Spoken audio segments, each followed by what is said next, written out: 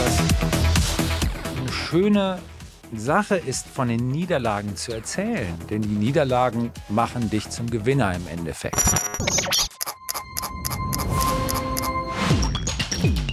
Soltis Studiocast.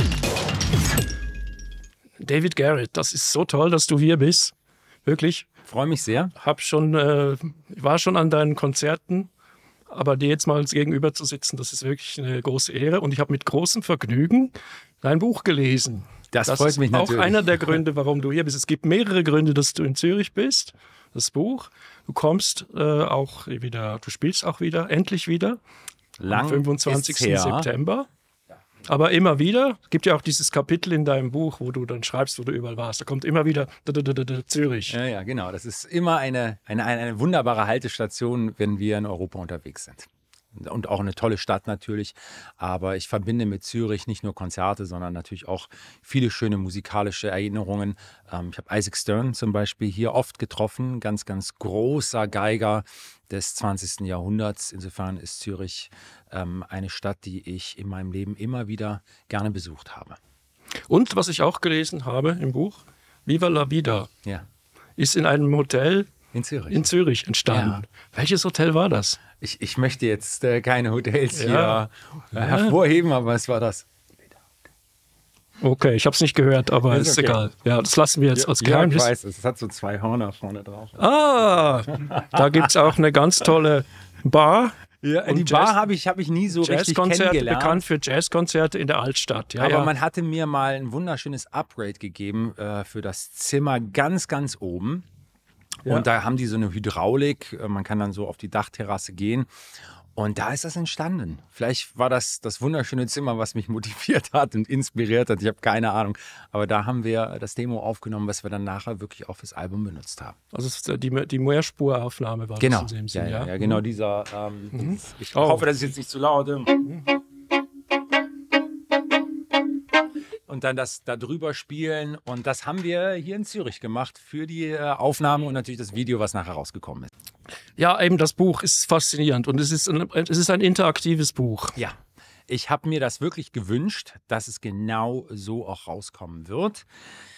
Ich hatte bei den ersten Gesprächen mit dem Heine Verlag, der im Übrigen ganz, ganz tolle Arbeit leistet und mich in jeglicher Form unterstützt, habe dann das Thema QR-Codes angesprochen und natürlich ist es so, wenn man eine Idee oder Vision, vielleicht übertrieben formuliert hat, hat man das schon in seinem Kopf genau jedes Detail vor Augen. Und da bin ich echt froh, dass der Heine Verlag mir da geglaubt hat, dass es genau so auch geil sein wird. Und sie kannten natürlich nicht das ganze Material, was meine Eltern über Jahrzehnte gesammelt haben. Und ich wusste ganz genau, welches Video in welches Kapitel ich einfügen möchte. Und war natürlich viel Arbeit, alles zu digitalisieren. Ist ja zu 90% wirklich unveröffentlichtes Material. Und ich glaube, wenn man allein die Musik, die in Videos, in den QR-Codes zusammenrechnet, kommen da bestimmt mehrere Stunden an Videomaterial und Musik, die das Buch auch enthält, die nie veröffentlicht worden sind. Ach, und wirklich ganz erstaunliche Sachen. Zum Beispiel auch dieses Gespräch mit Isaac Stern. Ja. Wo das du heimlich aufgenommen hast. Ich habe das extra nicht lauter machen lassen, weil das ist genau die Lautstärke, in der ich es auch gehört habe. Damals, als ich das Tape Jahre später mir nochmal angehört habe. Mein Manager Tobias meinte kurz, ja, lass uns das Volumen etwas höher machen bei dieser Audio-Recording mit Isaac Stern. Und habe gesagt, nein, ich erinnere mich bis heute, wie ich an den Worten geklebt habe, Jahre später und die Kopfhörer mir in die Ohren noch gedrückt habe, um wirklich jedes Wort zu verstehen. Und deswegen habe ich es genauso gelassen. Wir wollen ja, dass die Leute das Buch lesen, aber vielleicht kannst du trotzdem sagen, dieses Gespräch mit Isaac Stern, ich glaube, das war in New York. Also nee, das war in, lass mich nichts Falsches sagen, in der Schweiz. Das war in der Schweiz? Ja, das war in der Schweiz. Isaac ist ja ein Leben lang bis kurz vor seinem Tod nach Deutschland nicht gereist. Ja. Das war sein Protest gegenüber dem Zweiten Weltkrieg und dementsprechend hat er natürlich in Europa, in der Schweiz und Österreich viel, wenn er hier war, Zeit verbracht und dann haben wir ihn in der Schweiz besucht. Und dieses Gespräch ist in Verbier. In Verbier war das, ja. Im Verbier Festival, wo ich mit ihm gearbeitet habe, aber auch 2 Konzerte gespielt habe. Einmal das Beethoven-Trippelkonzert mit Sinopoli Und das andere Konzert war ein Rezitalkonzert mit Itamar Golan. Und zu dem ist er gekommen und hat mich ein bisschen musikalisch darauf vorbereitet. Und da gibt es ja auch eine schöne Unterrichtsstunde, die wir damals mit Video oder meine Mutter damals mit Video aufgenommen hat, wo er mich so ein bisschen musikalisch vorbereitet auf das Konzert in Verbier.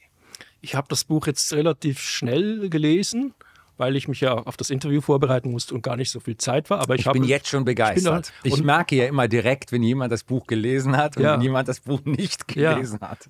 Ich sage keine Namen. Ich wollte nur sagen, was ich jetzt mit Vergnügen noch machen werde. Ich werde diese ganzen QR-Code-Sachen. Eine Sache habe ich schon angeschaut, das Video mit Till Lindemann. Eine ganz großartige Sache. Ja, es ist wirklich toll geworden. Also ich muss echt sagen, Till ist ein ganz, ganz toller Mensch und auch ein toller Musiker, ein unglaublichen Instinkt fürs Arrangement und hat mir viel, viel Freude bereitet, mit ihm das zu machen.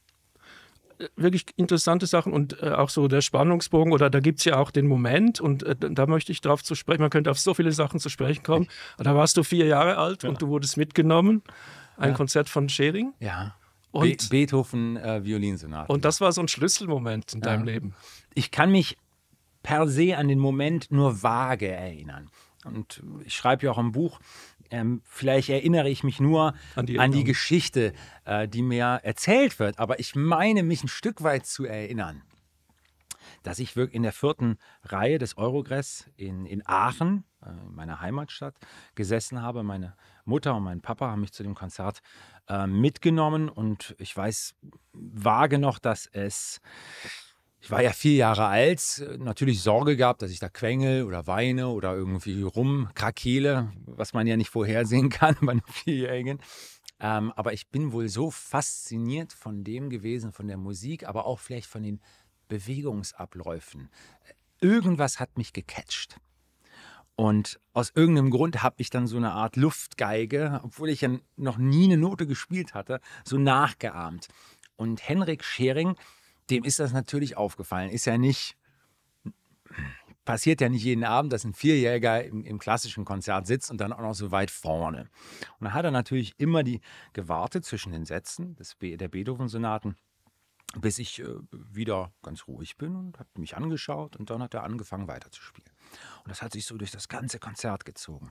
Und am Schluss, als er dann angesetzt hat für eine Zugabe, hat er mich angeschaut und gesagt, als ich in deinem Alter war, habe ich Fritz Kreisler gehört.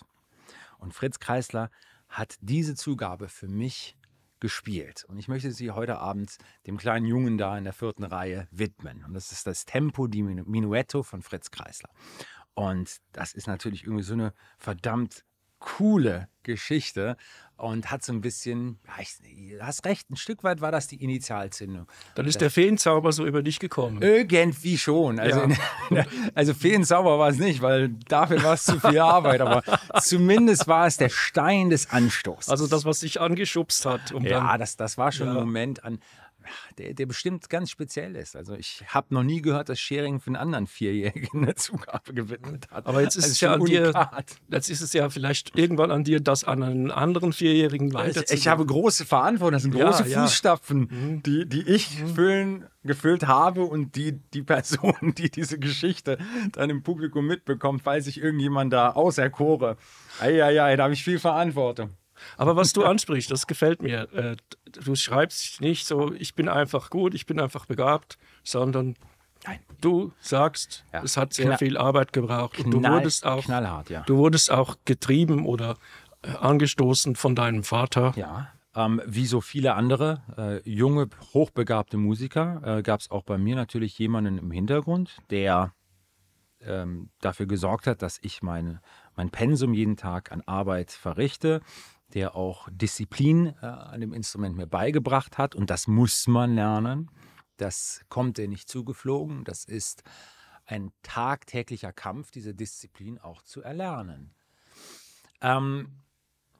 Das gehört auch mit dazu. Und mir war es halt auch wirklich wichtig in diesem Buch, den Mythos Wunderkind, der ja auch eine große Anziehungskraft hat. Und ich will nicht sagen, dass es nur eine Art von Marketing ist, aber es ist auch eine Art von Marketing und dieses hinter den Kulissen, was passiert. Ich kenne das ja erster Hand und es ist kein Wunder, was auf der Bühne passiert. Das ist alles sehr, sehr hart erarbeitet. Natürlich, wenn man einen 6-, 7-, 8-Jährigen oder eine 8-Jährige auf der Bühne sieht, die etwas Unglaubliches macht, ich glaube, dass das Publikum sich wohler fühlt, wenn das Prädikat Wunderkind im Raum steht, als wenn man sagt, hart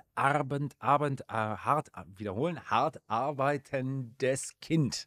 Weil das ist ja gerade in unserer heutigen Gesellschaft nicht etwas, was man jetzt unterstützen sollte, darf oder möchte. Aber, seien wir ehrlich, so ist es. Und das ist nicht nur bei der Musik so, das ist beim Hochleistungssport so, das ist beim Ballett so. Eiskunstlauf hatten wir jetzt wieder Beispiele. Ja. Richtig. Wir wissen es oder wir gehen davon aus, dass es so ist, hoffen aber, dass es nicht so ist, fragen allerdings nicht nach und verschließen ein Stück weit die Augen. Es ist eine ethische Frage. Also ich meine, Ja, was dabei rauskommt, das wünschen wir uns ja alle. Und frag mich, ob ich es gut finde oder nicht. Ja, frag ich dich jetzt. Findest du das gut oder nicht? Ich weiß es nicht. Selbst ich, der es durchlebt hat, kann dir keine klare Definition geben. Denn, seien wir ehrlich, unsere europäische Kultur oder die weltweite Kultur ist auch ein Stück weit darauf aufgebaut. Wir leben in einer Leistungsgesellschaft. Dichter und Denker. Aber wenn wir Jahrhunderte zurückgeben, es gäbe keinen Niccolo Paganini, es gäbe keinen Wolfgang Amadeus Mozart, einen Beethoven. Und auch keinen David Garrett. Unter anderem, ja. All diese Genies sind von ganz früh auf nicht dressiert, das ist falsch, aber gefordert, ein Stück weit gedrillt worden. Ja. Auf hohe Leistung. Um das zu veranschaulichen, dein Vater hat ja Konzerte aufgenommen von dir und die nachher im Auto bei der Rückfahrt vorgespielt und Kritik geübt. Ich kann mich nicht erinnern, dass es ein Konzert gab, wo es wirklich so war, dass keine Kritik da war. Also es war Konzertspielen, wenn wir dann unterwegs im Auto waren nach Hause. Mein Papa hat das immer mit einem DAT-Gerät aufgenommen im Konzertsaal. Natürlich immer direkt weit vorne sich Plätze gewünscht, damit man mich und die kleinen Fehler natürlich besonders gut hören kann. Was ja gut ist. Perfektionist, auch von der Seite.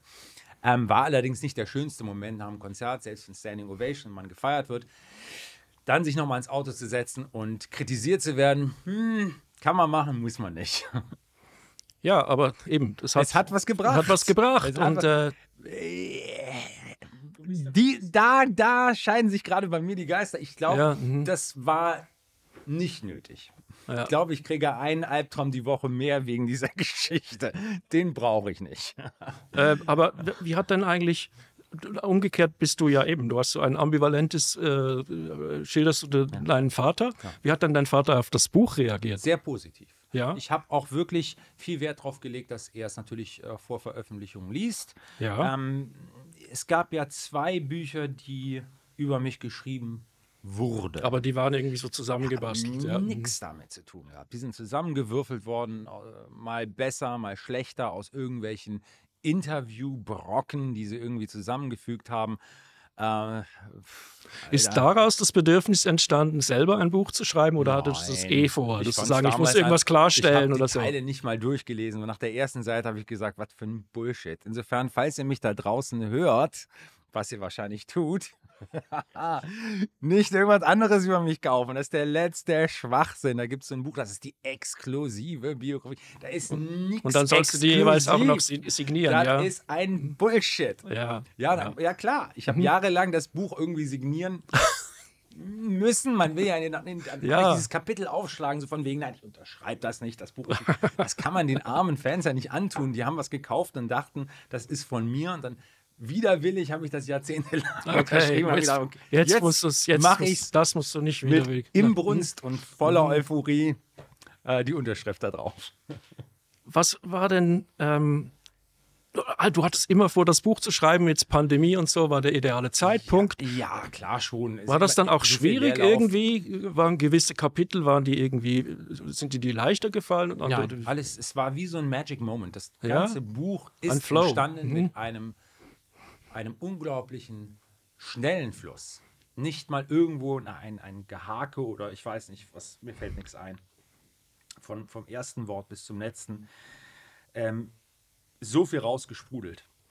Es ist ja auch ein Sachbuch. Ich habe ziemlich viel erfahren über Klassik und über Geigen. Ja, also das Sachbuch, das habe ich schon auch ernst genommen, weil für mich ist das die Materie, die in meinem Leben unglaublich viel Bedeutung hat.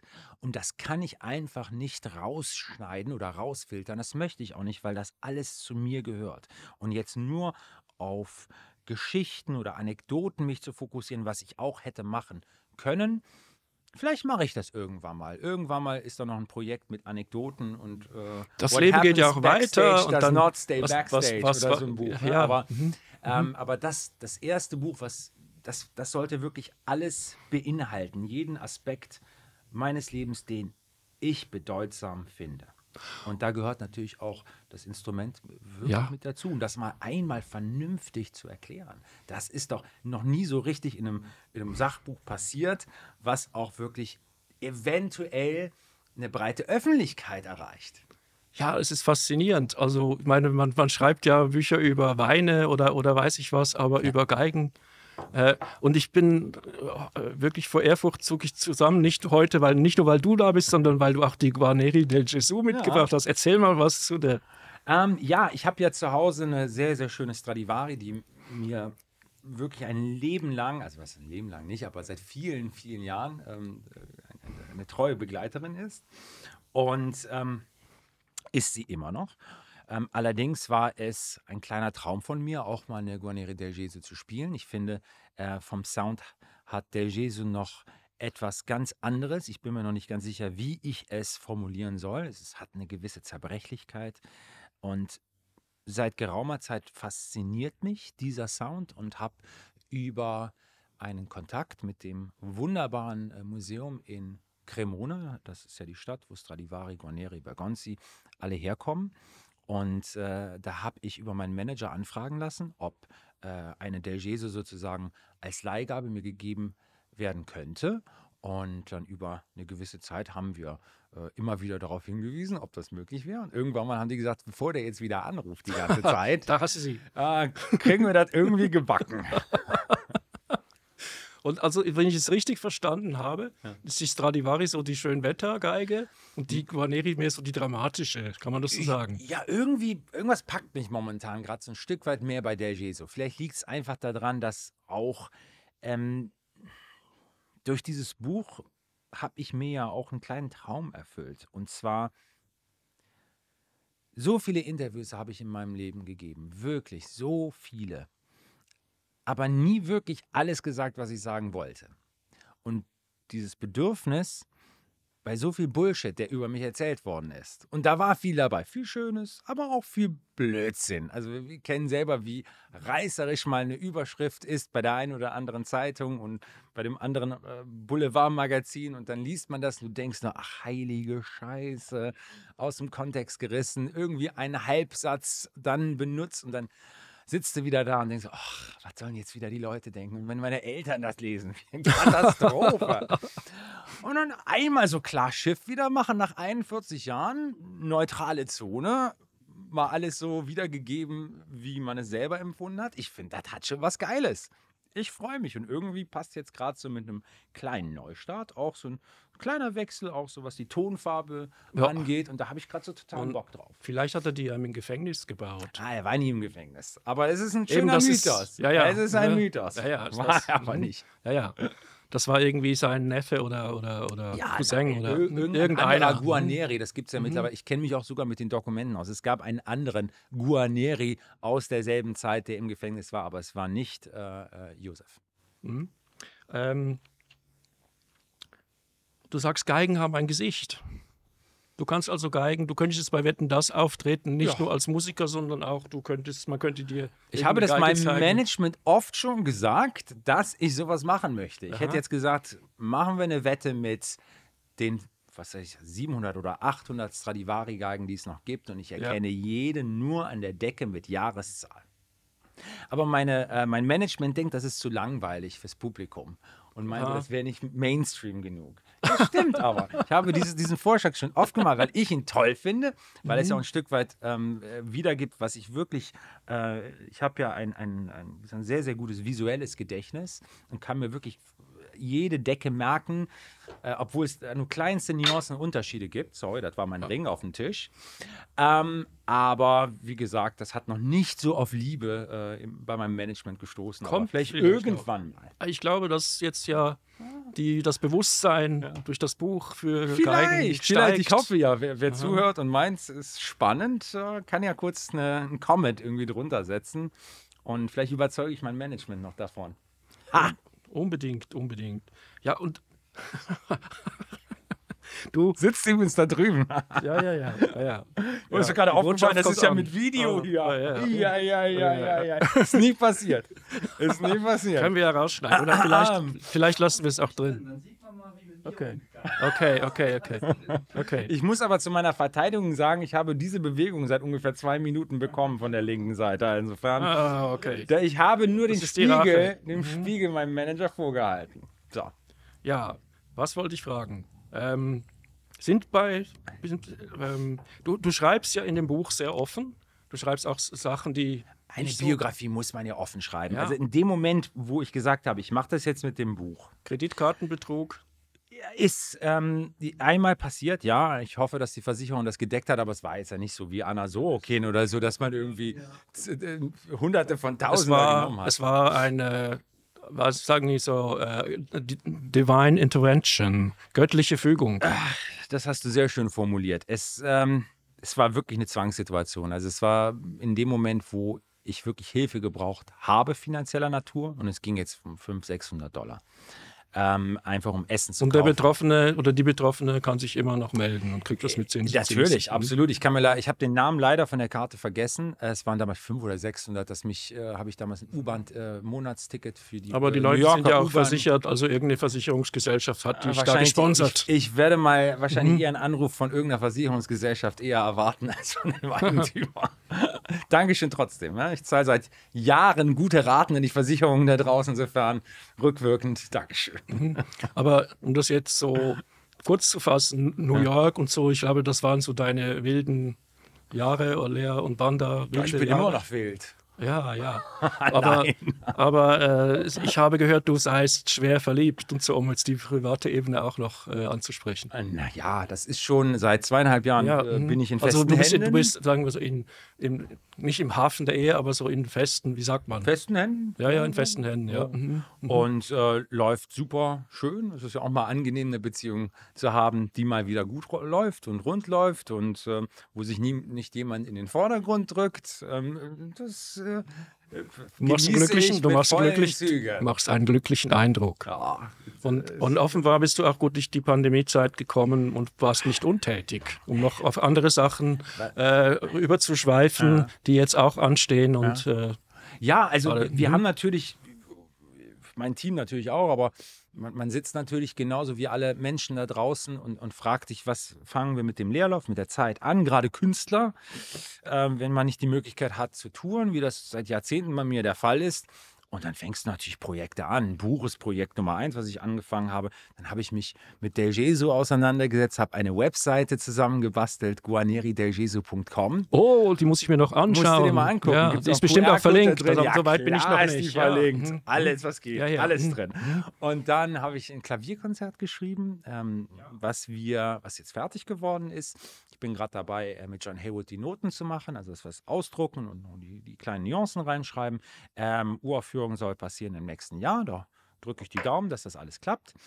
Und Tour Herbst, 25. September hier in Zürich. Da freue ich mich ganz besonders drauf. Und ich glaube, man muss sich beeilen wegen der Tickets. Ich glaube, es ist schon ziemlich gut. Das freut mich zu hören. Ich bin sehr positiv gestimmt. Also alles, was ich jetzt in meinem Umfeld höre, und ich bin ja da sehr, sehr gut vernetzt. Und wir sind aus dem Gröbsten raus. Und was Konzerte angeht, ich weiß, dass man natürlich gerade vor einem Jahr Schwierigkeiten gehabt hat, sich dazu vielleicht durchzureißen, irgendwie Tickets zu kaufen. Garantien kann man natürlich nie geben, aber ich glaube, jeder, der so ein bisschen Nachrichten schaut und sich die Situation anguckt, ich glaube, wir sind da auf sehr, sehr sicherem Terrain mit Herbst diesen Jahres und ich freue mich, alle wiederzusehen. Ich glaube, die freuen sich natürlich auch die Zeit genutzt, die Tour, die wir vor 1,5 Jahren, oder nicht 1,5, die wir Anfang des Jahres hätten spielen sollen, ist ja nicht so lange her.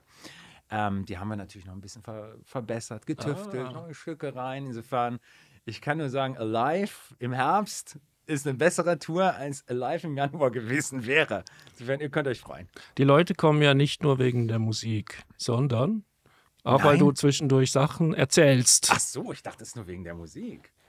Nein, jahrelang nicht gehört. Da gab es doch auch eine Dame, die mal aufgestanden ist, beschwert hat, weil du nichts erzählt hast. Ja, das stimmt. Ja, es gibt wirklich Momente im Leben, die in der ersten Situation sind, die vielleicht sogar peinlich oder man schämt sich, weil irgendwie etwas passiert, womit man gar nicht rechnet. Allerdings prägen die sich so ein, dass du dann auch, also ich bin halt so ein Typ, ich überlege, warum ist das passiert? Und die Begebenheit, auf welche du ansprichst, ist ja verrückte Geschichte. Und zwar habe ich Klassik gespielt in Leipzig, meine ich. Könnte Leipzig gewesen, Leipzig Gewandhaus. Ja. Und habe dann Brahms-Sonaten gespielt, also so einen richtig traditionellen Oldschool-Recital-Abend, also Geige und Klavier. Und irgendwann mal in der zweiten Hälfte, zwischen dem ersten und zweiten Satz von der Brahms-Sonate, steht eine Dame im Saal auf. Und ich merke das natürlich. Und dachte, okay, die Natur ruft. Kann ja mal passieren, ist ja auch nicht schlimm. Kann man mal raus und rein. Natur ruft. Alles in Ordnung. Aber die Dame fängt dann an mit sehr robuster Stimme. Also, ich will nicht sagen schreit, aber so ein Zwischending zwischen... Also Speak Easy war das nicht. Und dann schreit sie mich so ein bisschen an, Herr Garrett, jetzt spielen Sie schon seit über einer Stunde und haben immer noch nichts gesagt. Und irgendwie in mir dreht sich irgendwie alles um. Und ich denke, was ist das denn jetzt? Ich meine, bis dahin hatte ich wirklich das Konzept, so Crossover, da machen wir leger und quatschen ein bisschen über Musik. Was ich vernachlässigt habe, es war so die erste Klassiktour nach Crossover und irgendwie haben Menschen, die mich Crossover spielen gesehen haben, gedacht, dass es auch ein ähnliches Konstrukt auch in der Klassik ist. Was ja auch im Nachhinein völlig verständlich ist.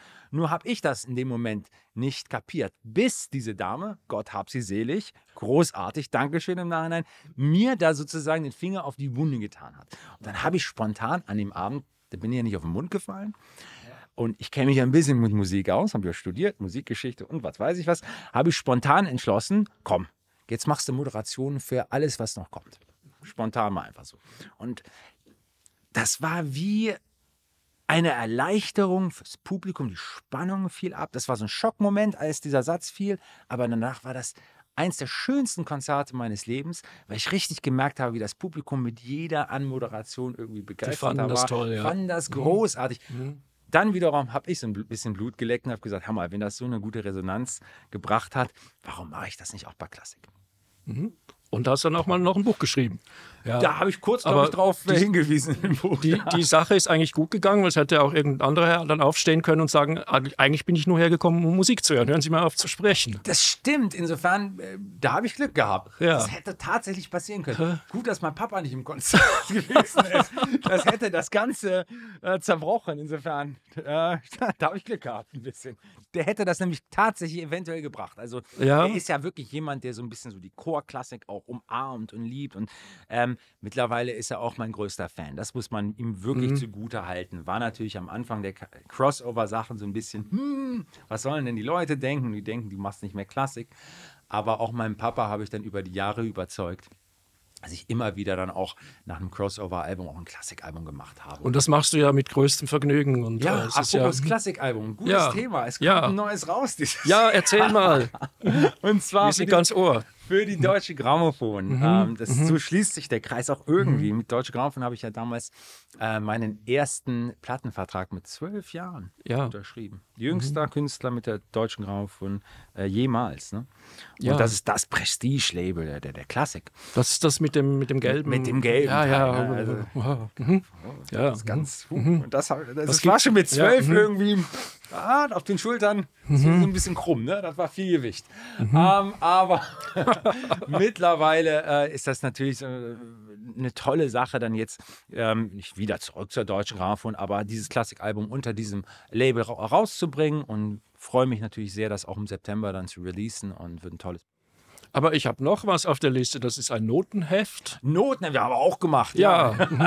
Also, mein Sohn ist 15 und spielt Geige. Kann ich ihm das schon geben, oder? Ja. Also ich habe, um es vielleicht kurz zu erklären, ich hatte vor ein paar Jahren mal die Anfrage, also ich hatte oft die Anfragen von Musikern, schreib doch mal die Crossover-Sachen, das, was du arrangiert hast, mal auf und bring das mal als Notenheft raus. Da hatte ich irgendwie auch nie die Zeit, irgendwie so das richtig zu machen, weil ich wusste, die Geigenstimme nur raushauen, das bringt ja nichts. Da muss ein Klavierpart ordentlich dazu geschrieben werden.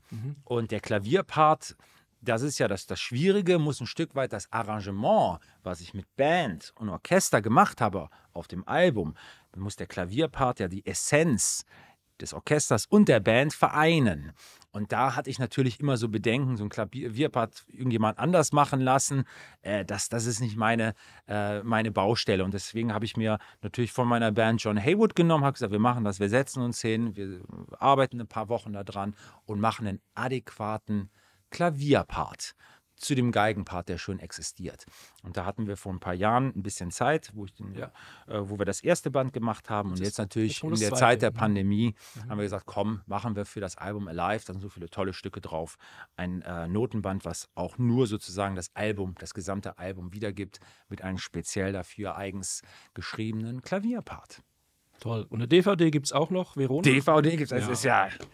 Mit irgendwie unglaublich vielen, 30 Stücken drauf, oder was? Ist das unglaublich lang? Ich habe das hier irgendwo, ja? Es ist alles drauf, ich arbeite gerne, ich habe aber auch Glück, einen Job zu haben, der mir immer noch Spaß macht. Aber gibt es noch einen unerfüllten Wunsch? Du machst ja, nur in Klammern, du hast ja mal 2013 noch einen Film gemacht und du hast jetzt dieses Video gemacht, das sehr speziell ist mit Till Lindemann. Ja. Gibt es noch, außer Wetten, das hatten wir schon, gibt es noch irgendeinen unerfüllten Wunsch? Ich hab echt schon viel gerissen in meinem Leben. Also von Oprah in den USA mit irgendwie 60 Millionen Zuschauern bis für der Queen gespielt, Barack Obama. Für die Pferde der Queen sogar. Für die Pferde der Queen. Unglaublich. Es war für mich auch echt so ein Moment, vielleicht bin ich deswegen so in letzter Zeit ein bisschen Honigkuchen. Ich habe zum allerersten Mal mir auf die Schulter klopfen können. Ich habe mein Leben lang einfach wie ein Verrückter immer so gearbeitet, so mit Scheuklappen, hat dann so, jetzt das nächste. Und vielleicht die Pandemie war der erste Moment, wo ich das Buch geschrieben habe und in Gedanken überlegt habe und teilweise mir nochmal Videos angeguckt habe von Situationen, die ich am nächsten Tag oder schon an dem Abend schon längst vergessen habe, weil irgendwas am nächsten Tag anfiel. Das heißt, nach dem Konzert kam die Arbeit für was anderes, was morgen stattfindet. Also du hast jetzt mal richtig zurückschauen können. Ich habe mal zurückgeschaut. Meine Güte, habe ich da was auf die Beine gestellt. Es ist wirklich für mich selber manchmal so rückblickend wie so ferngesteuert. Irgendjemand, der das einfach so zack. Gab bestimmt ein paar überraschende Sachen auch. 50 Stunden gearbeitet hat, habe ich einfach mal 100 hingelegt. Gab es irgendwas, was du ganz vergessen hattest und dass du jetzt ganz anders anschaust? Ja, viel. Ich hatte überhaupt ich musste echt mich da hinsetzen und ein Teechen trinken und habe dann mal die Augen zugemacht. Und dann kam das echt so wie kurz vorm Ableben, zack. Alles einmal das Leben an mir vorbei. Also ich hoffe, es ist noch nicht so weit, aber das ging relativ zügig und dann war das Buch plötzlich. Es ist ja noch Zeit für Band 2 oder so, das geht ja jetzt weiter, Ich musste echt viel rausstreichen. Ja? Also ich war bei knapp 600 Seiten und dann war der Verlag, 600 kriegen wir auf alle Fälle nicht hin. Und das ist ja so ein bisschen genormt mit 380. Also wir sind schon drüber. Also eigentlich hieß es, macht 260. Ich glaube, im Moment gibt es gar nicht so viel Papier auf dem Markt, dass man da dickere Bücher machen kann. Es gibt es auch digital. Also für die Umweltfreundlichen da draußen, ihr könnt es auch digital runterladen. Also 2,80 war eigentlich vom Verlag so verlangt, in Anführungsstrichen. Irgendwann wurde es immer mehr. Dann haben wir natürlich ein bisschen was rausstreichen müssen. Auf der anderen Seite habe ich gedacht, Menschenskinder, ich habe fast noch 260 Seiten irgendwo rumliegen. Das ist doch ein guter Anfang für Band Nummer 2. Eine Extended Version oder eben Band 2. Ja? Band 2, komm. Ja. Wenn ihr wirklich wüsstet. Keine Ahnung. Mir fällt schon was Gutes ein. Du hast ja, ich wollte noch auf ein Thema kommen, du hast eben mit Till Lindemann gearbeitet und so, du bist ja aber vielen anderen Leuten, also vor allem auch in diesen Crossover-Geschichten, vielen anderen Künstlern begegnet. Ja. Gibt es irgendjemanden, mit dem du unbedingt mal noch was machen möchtest? Da gibt es einige. Also ich finde, diese Berührungsangst, die mir vielleicht vor 10, 15, 20 Jahren noch gehabt hat, in der Klassik auch mal so ein bisschen außerhalb zu arbeiten. Da bin ich ja wirklich jemand, der da viele Türen auch für meine Kollegen geöffnet hat. Also da bin ich ja mit der Brechstange manchmal durch. Auf der anderen Seite bin ich ja froh, wenn der ein oder andere Künstler, der auch klassisch erzogen ist, auch mal da so ein bisschen den Spagat wagt. Und insofern freue ich mich immer wieder, wenn ich mit Kollegen spreche, die dann auch mal so ein bisschen den Mut haben, das zu tun und auch viel Freude damit. Ne? Aber für mich ist das immer wichtig, was zu machen, was noch nicht vorher gemacht worden ist. Fängt beim Buch an. Ich wusste, ich brauche eine Idee, die es vorher nicht gibt. Deswegen kam ich während des Buchschreibens QR-Code. Ja. Restaurant gesessen, keine Karte gekriegt, machen Sie mit dem Telefon, habe ich gesagt, ist heute Autobiografie braucht einen QR-Code. Das ist die erste Autobiografie weltweit, die es mit QR-Codes gibt. Und ich garantiere dir, es wird nicht die letzte sein. Ganz bestimmt für mich ist es immer wichtig, irgendwas zu machen, wo keiner mitrechnet. Mit Till was zu machen, der im Übrigen ein sehr, sehr guter Freund von mir ist. Ich dachte, das wird jetzt irgendwie nicht unbedingt in die Kategorie von, ach, das ist aber ein oller Hut. Nee, das war spannend, das war für mich spannend und ich liebe es, mit kreativen Menschen zusammenzuarbeiten. Da gehe ich drin auf. Das war ja auch eine sehr schräge Idee, du als Marionette und so. Kam von Till. Und ehrlich gesagt, ich fand es total geil. Weil ich kenne, wenn du in dieser Musikbranche bist, ich hätte jetzt auch Till als Marionette genommen, das ist irgendwie ein Stück weit etwas, womit man sich als Künstler identifiziert. Ich fand die Idee spannend, ich fand sie super umgesetzt. Geiler Regisseur, Soran, Dankeschön nochmal. Und hat mir Spaß gemacht. Und abgesehen davon, Till hat das Knaller gemacht. Der hat sich echt 2 Tage vorher einfliegen lassen, sich von dem Marionettenspieler das erklären lassen. Der hat mich gefragt, welchen nimmst du Aufstrich, nimmst du Abstrich bei der Marionette, damit das synchron aussieht, wenn man dann die Live-Bilder einblendet. Was für ein Vollprofi. Geil. Der musste auch richtig leiden. Ich habe das Making-of gesehen. Oh, der hat sich, kurze Geschichte, ich weiß gar nicht, ob ich das im Buch erwähne, ich glaube nicht, aber da gibt es ja so eine Szene, wo er sich dann, also ist ein bisschen makaber, wenn man Till kennt, das ist künstlerische Freiheit, darf man nicht so ernst nehmen. Gibt es einen Moment, wo er sich dann halt erhängt und da hat er wirklich gesagt, zieh das Teil richtig, er war ja hinten relativ fest, also das ist so ein Sicherheitsgürtel und da hat er echt gesagt, ich muss das fühlen. Mach das bitte so fest, dass ich würge. Also ich meine, das ist jetzt Mut zur Lücke. Also das ist Mut zur Kunst. Also dann in diesem Fall ist natürlich bizarr. Jetzt kann jeder sagen, das ist überhaupt nicht meins und Selbstmord und so weiter. Das ist natürlich ganz schlimm. Also das will ich jetzt auch gar nicht. Nein, man weiß ja, dass das immer so ein Humor ist. Liebt es zu provozieren. Aber in seiner Provokation ist immer auch unglaublich viel Ehrlichkeit. Und das verkörpert er auch. Und deswegen nimmt man es ihm auch wirklich ab und kann ihm eigentlich nicht böse sein. Nee, das ist ja das Tolle. Und bei dir gab es auch eine Szene, wo es dann hieß, du musst jetzt hinfallen. Und dann hast du gedacht, ach, die Geige. Ja, so. Genau, du hast es gesehen. Der Soran irgendwann.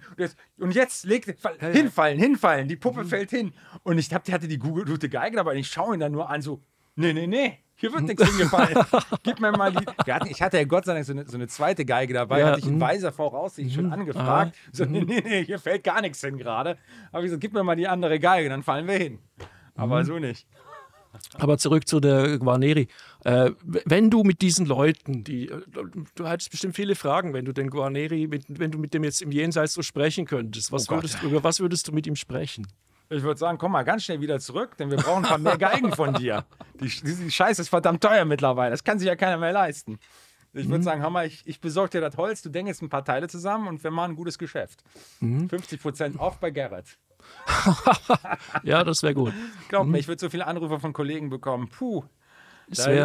Also die Zeit, schlecken wir uns ja das Erste, was man machen müsste, wenn die Zeitmaschine endlich erfunden wird. Das wäre eine schöne Reise. Da muss ich echt sagen, Cremona, 18. Jahrhundert, so um 1730, da ist noch Stradivari da, so am Anfang, Guarneri gerade so dabei, da würde ich gerne 10 Jahre Zeit verbringen. Also das einfach nur, um dieses Erlebnis zu haben, wirklich in der Blüte des goldenen Zeitalters von Cremona. Das muss bestimmt auch spannend gewesen sein, wenn die da so als Konkurrenten aufgetreten sind. Und so, man weiß gar nicht, waren die Konkurrenten, haben die von sich abgeschaut, war das Leistungszwang, weil so viele tolle Leute, talentierte Leute auf einem Fleck plötzlich da waren, oder nicht plötzlich, aber herangezüchtet in gewisser Weise. Ne? Manchmal gibt es ja diese verrückten Umstände, dass das einfach an einem Ort, an einer Zeit so kulminiert und sich das so hoch schaukelt. Aber faszinierende Zeit. Ich versuche die Aufmerksamkeit ein bisschen auf die Geige zu lenken. Vielleicht spielst du Ach noch so, was. Ich dachte, ja, dann muss ich, das Mikrofon Auch. ist viel zu nah, abgesehen, dann wird das ja, die Geige ist ja, das ist ja das Tolle, so Instrumente sind ja unglaublich laut. Ja. Also wenn man, das wird das Mikrofon gar nicht nehmen, da muss ich ein bisschen zurück hier. Aber dann sieht man mich nicht mehr, oder? Hallo? Doch, es geht.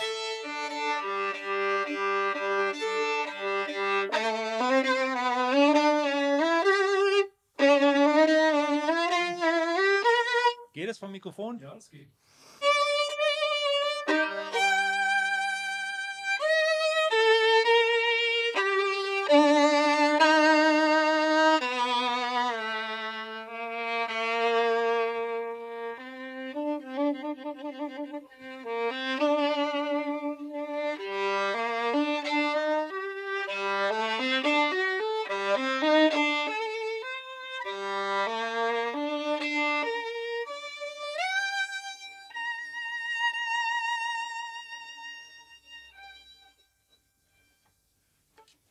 Bravo. Dankeschön.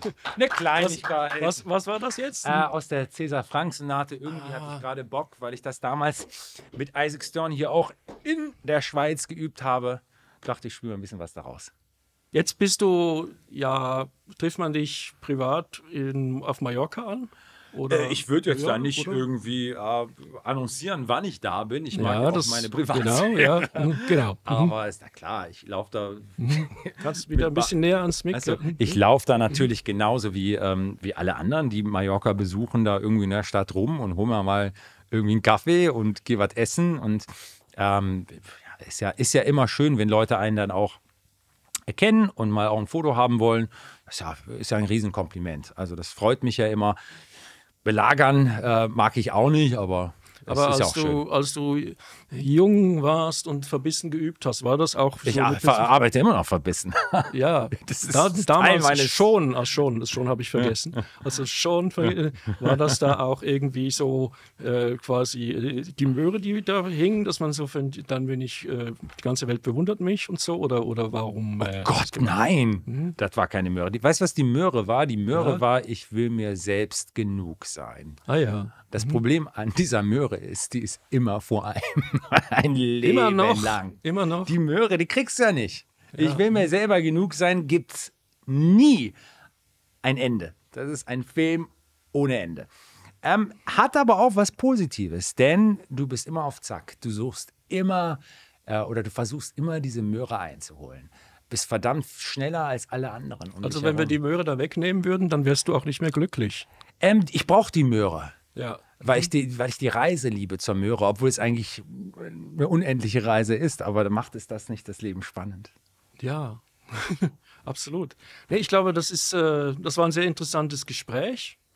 Gibt es noch irgendein Thema, das du unbedingt noch ich bin grundsätzlich glücklich. Ich freue mich so wahnsinnig, ich glaube, das merkt man auch in letzter Zeit bei den Interviews, dass ich über Sachen reden und sprechen kann, die ich nicht tausendmal schon durchgekaut habe. Ich finde Interviews momentan, das heute war auch wieder toll, spannend für mich. Das gibt mir wieder Lebensenergie und Freude, dass ich mal Gespräche führe, die anders sind, weißt du? Irgendwann mal kommt dann so ein Trott auch bei den Journalisten, wenn man so lange, in Anführungsstrichen, so alt bin ich nicht, aber ich habe ja früh angefangen. Und wenn man so lange im Geschäft ist, dann irgendwann mal kannst du gewisse Fragen nicht mehr hören. Und ich bin so scheiße glücklich, dass die Fragen gerade nicht kommen. Um dich jetzt zum Schluss noch zu enttäuschen, eine private Frage habe ich noch. Jetzt doch nicht. Ich habe ein Kompliment gemacht. Danke. Vielleicht kann ja sein, wenn du jetzt da so glücklich bist und so, dass es vielleicht mal Nachwuchs gibt. Und würdest du dir wünschen, dass dein Kind dann auch den Weg der Musik einschlagen würde? Oder würdest du sagen, lieber nicht? Ich glaube, ich müsste mir schon erst vorstellen können, Kinder zu machen. Das ist ja nicht so schwer, das kann ich mir schon vorstellen. Aber wenn es dann da ist, so weit sind meine Gedanken noch gar nicht. Ich glaub, okay, habe ich was übersprungen? Also der Gedanke muss erst da sein, zu sagen, ich glaube, das ist etwas, was meinem Leben jetzt irgendwie bereichert, oder das ist etwas, was ich mit der Person, in der ich verliebt bin, irgendwie gemeinsam mache. So weit ist es noch nicht. Irgendwann mal wird es vielleicht so sein, und wenn es nicht so ist, ist es auch nicht das größte Drama der Welt. Die Menschheit wird deswegen nicht vernachlässigt. Als ich 41 war, hatte ich genau die Einstellung. Ja, und was passiert? Ich kenne ihn jetzt nicht so gut. Mit 42 war Wie viele Kinder sind es geworden? Eins. Okay. Mit 42 wurde ich Vater, und dann habe ich gedacht, ich hätte was verpasst. Wenn es 14 gewesen wären. Hätte ich jetzt blöd geguckt hier. Was denn? Hätte es mich überrascht, wenn es jetzt 14 gewesen wären bei dir. 14? Hätte ich blöd geguckt. Nein, warum? Ist egal. Hörst du später an, sollte witzig sein. Ja. Nee. Kann alles noch passieren, aber es ist noch nicht so weit. Nein, worauf ich hinaus wollte, würdest du auch ein Kind so unterstützen, wie es dein Vater getan hat, oder treiben? Ich glaube eher nicht. Also ich würde unterstützen, das ist ganz klar. Ich würde sicherlich auch, wenn nachgefragt wird, würde ich sagen, wenn mich jetzt ein Knirps da so anguckt oder ein Mädchen so anguckt und sagt, Papa, ich will Geige spielen, dann würde ich sagen, okay, ich kaufe dir so ein Teil. Hier, nimm. Und wenn es nach 3 Tagen das Teil in die Ecke legt und es sammelt Staub, würde ich jetzt auch deswegen keine schlaflosen Nächte kriegen, ganz im Gegenteil. Jetzt weiß ich aber noch einen schönen Abschluss. Du widmest das Buch allen jungen Musikern. Ja, weil ich finde, das Buch hat unglaublich viel Wichtiges, was junge Musiker sicherlich auch motivieren wird, weil es gibt so viele Geschichten da drin, die nicht von Erfolg sprechen. Es gibt so viele Kapitel, die Niederlagen sind. Ja, und vor allem nicht von Erfolg, der einem in den Schoß fällt. Richtig. Und ich glaube, dass das eine schöne Sache ist, von den Niederlagen zu erzählen. Denn die Niederlagen machen dich zum Gewinner im Endeffekt. Und deswegen habe ich es Musikern gewidmet, weil für mich war dieses Buch auch wichtig, über die Musik und über das Leben und den Werdegang eines Musikers zu berichten, damit man eventuell, vielleicht habe ich das Glück, auch jemanden zu motivieren, der mal auch eine schwierige Zeit durchmacht. Denn ich kann dir eins garantieren, wenn du Geige lernst, wirst du viele schwierige Situationen haben, über viele, viele, viele Jahre. Und da braucht es einen Sturkopf und jemand, der wirklich Leidenschaft hat für das Instrument, aber darüber hinaus einfach dieses Nicht-Aufgeben, weiterarbeiten, nicht wegen dem Instrument, nicht wegen mir, nicht wegen meinen Eltern, sondern wegen der Liebe zur Musik. Und deswegen finde ich das Buch ganz spannend. Ich auch. Und ich danke dir für dieses wirklich sehr interessante Gespräch und wünsche dir weiterhin ganz viel Erfolg und freue mich schon auf die Fortsetzung, egal ob das ein Buch ist oder ein Video oder was auch immer. Wir schauen mal, was mir so durch den Kopf schwirrt. Da wird ja irgendwann mal was passieren. Danke dir auch. Danke.